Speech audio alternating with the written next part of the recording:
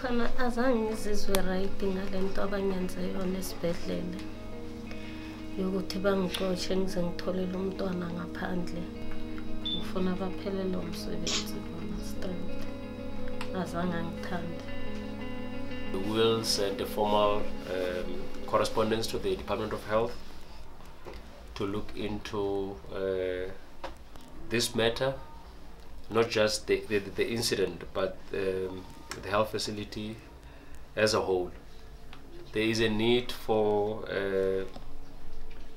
an urgent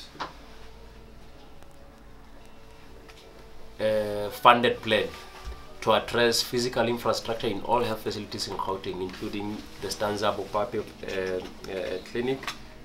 The Premier has announced that they will prioritize 5 hospitals in Gauteng, and our view is that they must prioritize all health facilities in Gauteng because most of them are in dire straits, and there is a need for a holistic, all-encompassing turnaround plan to address health, the challenges that are facing health facilities in Gauteng.